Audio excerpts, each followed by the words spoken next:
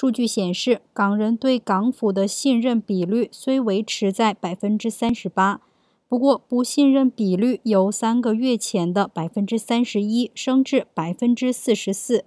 至于港人对中央政府的不信任比率则由 36% 增至 43%。此外，港人对一国两制信心以至香港前途信心的负面比率都重回高于正面比率的水平。对此，香港民间监管公共事业联委会发言人蔡先生接受本台采访时称，过去几年香港经过这个政改占领运动，香港人很努力争取香港的民主普选，但最后都没能够成功落实，让香港人能够自由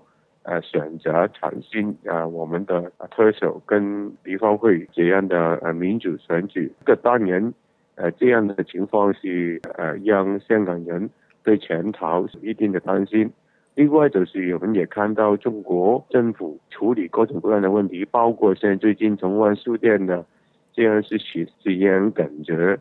香港的一国两制也遭到一些破坏干扰。港大民研分析，年纪越轻的受访者越不信任中港政府，也对一国两制越缺乏信心。立法会议员陈家洛认为，现在有年轻人要求对香港前途公投自决，甚至要求独立建国。他直言，倘若下任特首人选未能换脑袋、换风格、换手法，香港只会是死路一条。自由亚洲电台特约记者辛林采访报道。